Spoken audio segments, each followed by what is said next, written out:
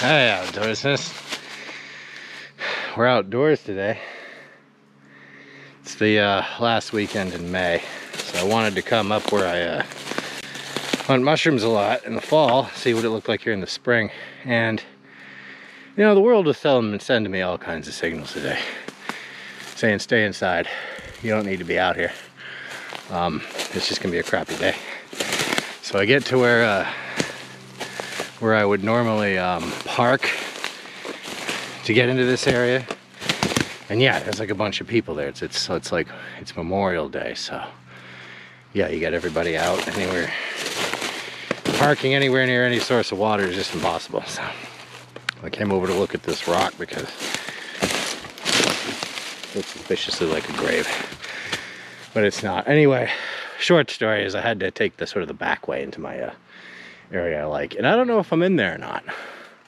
Like, I forgot how just contrary this whole area is and can be. So I think I'm headed towards it. I know where I am because the highway's that way, so I'm not worried about being lost. It's just like the inconvenience of getting out of here is going to be extreme, and I'm already pretty overheated, I feel. So like, anyway, so I think what I'm going to do is I'm going to call this a short outdoorsing, a shortening, and I'm just going to get out of here because I just don't feel like this is the day. Like, sometimes you just got to listen to the woods and do what it tells you. And today the woods is saying to me, man, it's Sunday, you should go home and have a rest. So let's document my getting the heck out of here. So bug spray is a scam, is what I've determined. Weird that it took me this long in my life to figure that out. Somebody else come to that conclusion? Bug spray is just BS. Doesn't work. I feel like Congress should do something about it. There should be like an investigation. I mean, I've seen them investigate like all kinds of things, like steroid rules, cable prices, stuff like that. I really think somebody needs to go after the bug spray industry, because I just think the stuff they sell doesn't actually work. And I'm not really sold on the other stuff either. Oh, here's something neat. So this is funny, we find these all the time. When I'm out here with Maggie Squatch, we'll pick these up, and I think we have figured out what they are and forgotten several times now. It's a seed pod, of course, but to what, I can never remember. Eventually it'll dry out and it'll become like hollow and maybe kind of red. And I've looked it up before, and I always forget what it is and have to check again. So we have come to another learning and forgetting cycle with comes through. There's a deer fly on that camera. What a cheeky monster. So yeah, so I'm not lost. I know how to get out of here. It's just one of those see, I actually think this is the southern side of the place I normally go to, which means the place I normally go to is just over there. So I just said I was gonna bail on this. But if I come out here and I am where I think I am, I think what I'll do, well, we'll see how I feel. Alright, I decided to do more outdoorsing. Going that way. Because that will take us to the spot I normally come in here on. And from there, can actually head back. Maybe a little easier. If not easier, at least more interesting. The way I got in here was kind of rough, frankly. Took a lot out of me. It's just very steep, and there's no shade, so it will zap you of your energy pretty quickly, I've found. So I think that hill over there on the other side of that hill is where I usually come in. And the hills in here they're kind of funny. Like, I've talked about it before, but mostly pretty even in here. I mean, there's a gentle slope upward to the north. But then you have these hills over here, these mountains or mullocks or bullocks or whatever they're called. And they're pretty steep, as you can see, compared to everything else.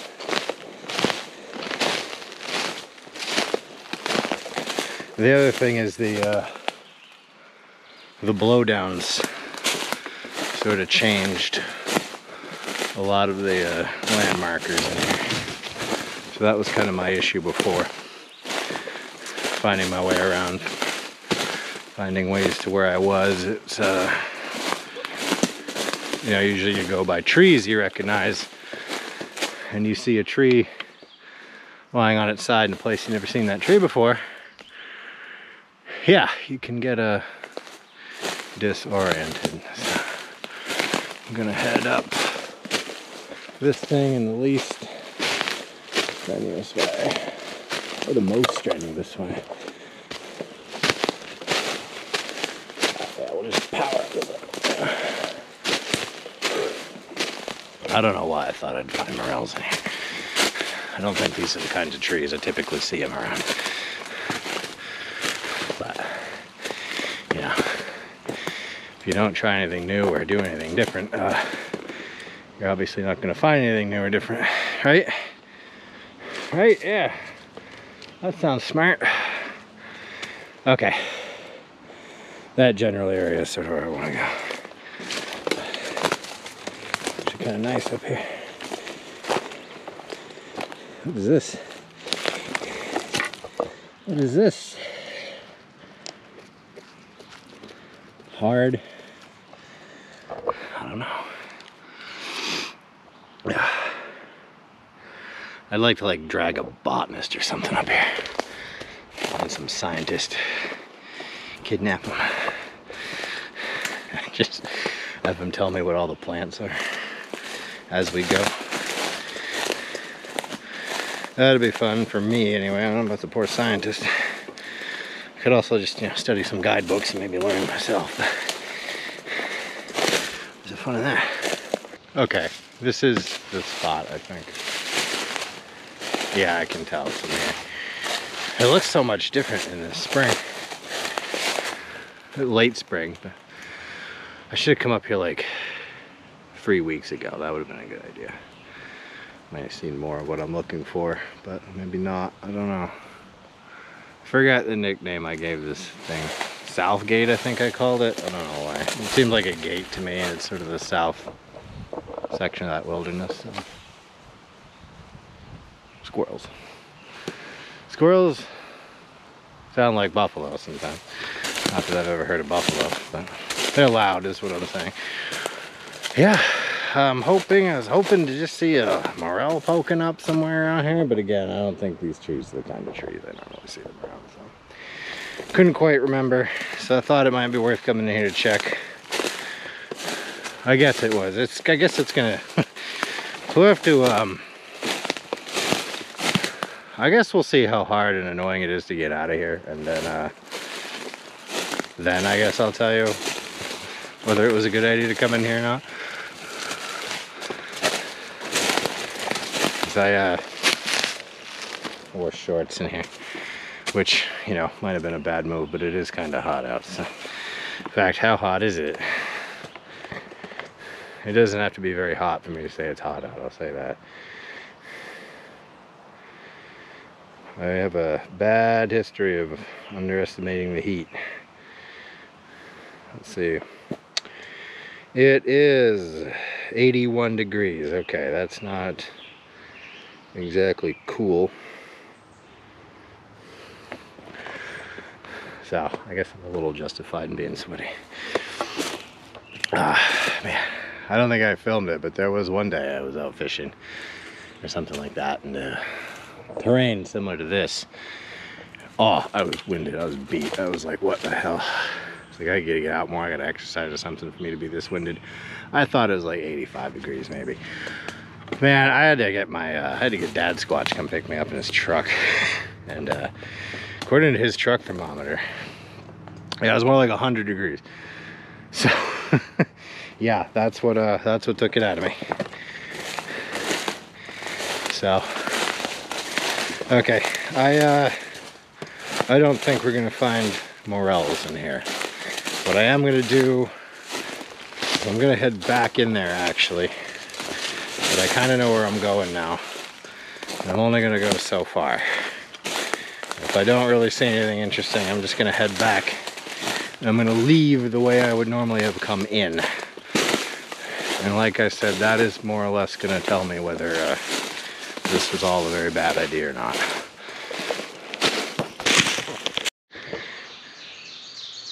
Say something pawed the ground here.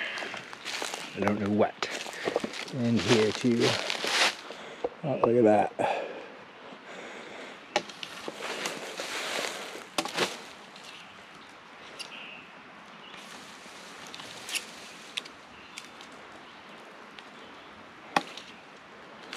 I'm gonna leave it alone. Thought that would fall right out. I don't think it's big enough to make a widow. Maybe a headache maker.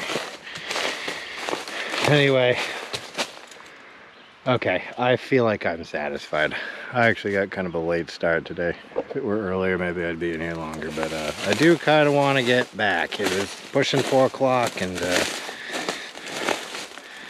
the way you get out of here,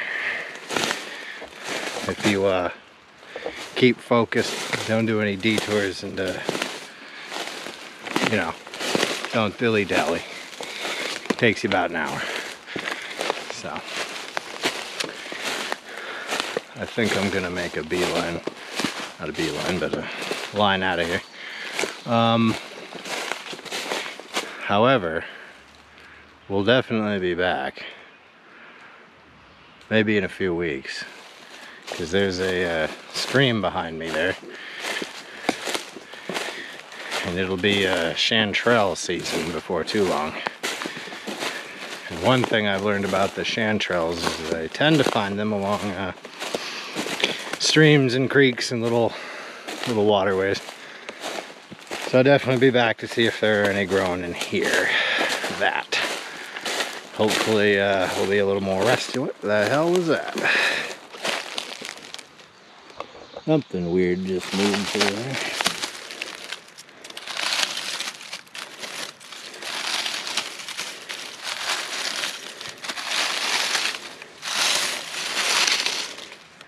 Huh. I don't know if it was like a lizard or a snake or I don't know. It had the general shape of like a lizard almost, it seemed like. But I don't know. I don't think we had lizards up here, but I don't think we do. But I don't know. Could have been anything. Could have been a bug, frog maybe. You didn't see it, so I didn't see it either. Okay, enough rambling. I'm gonna start heading out, and we'll pop the camera back on if we come across anything fascinating. Okay, this is the slope where I'm usually like, might be a little dangerous. But this is a pretty gentle part of the slope. We're gonna take it billy goat style. Maybe we don't have to do it billy goat style.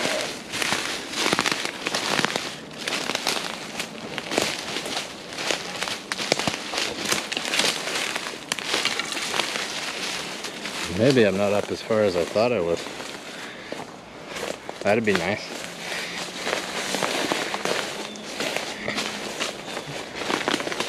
Oh, maybe I'm a little closer to the escape hatch than I thought.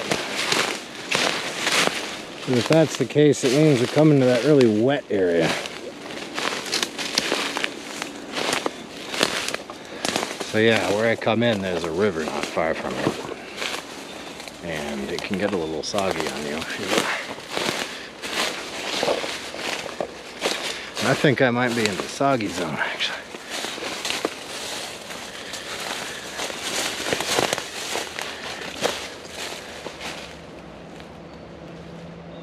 Yeah, okay.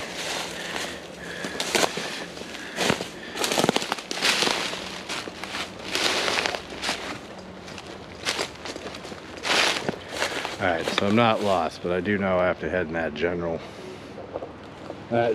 direction. And eventually I am going to pop onto something that I do remember as a trail. It was the way out of here. But to do that, I think I need to focus. Okay, yeah, I am nowhere near as far down as I thought I was, actually. Nowhere near it. In fact, I should have figured it out from the dog barking. I thought maybe the dog was part of some, like where I come in, I always see signs that people have been camping there. So I was thinking maybe it's just some people out for Memorial Day or whatever. But I think I'm actually near one of the properties.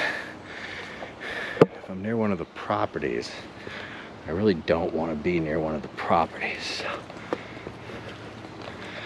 Let's focus on getting out of here. Okay. I think I'm reasonably far away from things I ought to be far away from. So why don't we, okay, I know where I am now. For real this time. Alright, we're very close to being out of here, so hopefully that happens in the next few minutes. Okay, we're basically, this is where, this is actually where I would normally come in. So. And if you do it right, you it's almost like a little set of stairs.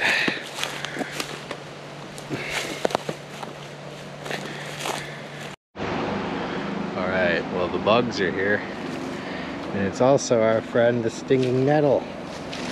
Oh, he loves our bare legs, the stinging nettle does. Ooh, okay. Out of it there. Get some more of it. Hang on. I think we're going to come out of the stinging nettles unscathed. Yes, we did. It's been a handful of times I've gone through there, and yeah, that's actually how I learned about stinging nettles, was I'd heard of them and never bothered looking up what they were, because I thought I knew what they were. I thought they were more of a thorn bush type of thing. Didn't know the stingy part was on the leaves. Oh wait, no, hang on. My leg itches and burns. I think I did get, oh wait, we got more stinging nettles.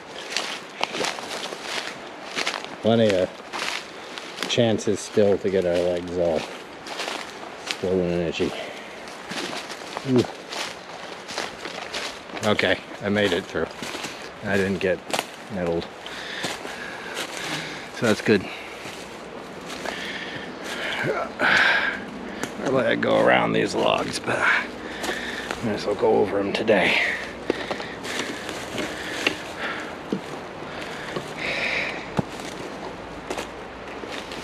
Alright. I just got the meadow to cross, and then I'm back on the road, and then I just gotta walk down the road maybe a quarter of a mile, if that. Eighth of a mile, not very far. And then I'll be out of here. Alright, I made it out. On my way back to where I parked my ride, and see those clouds? They're telling me I left at the right time. Check this out, listen to this. I don't know if the camera's gonna pick up the sound, but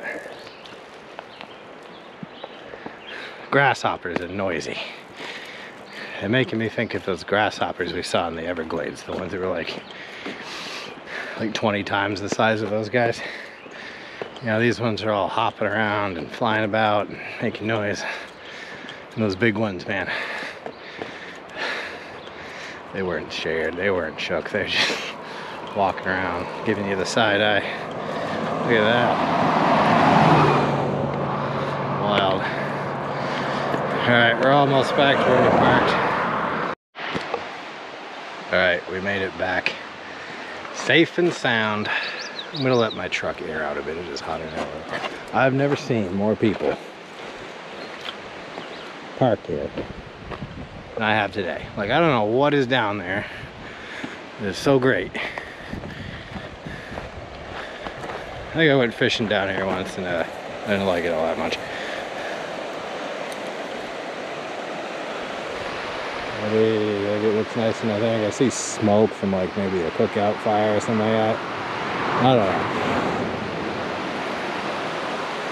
know. Anyway, looks like a Memorial Day party place. Which is probably why I don't like going fishing there. Anyway, I think that's it. We didn't obviously, it's probably one of the rare instances I didn't come out with anything. Like, not even a weird old bone or a feather, nothing. So, that's okay though.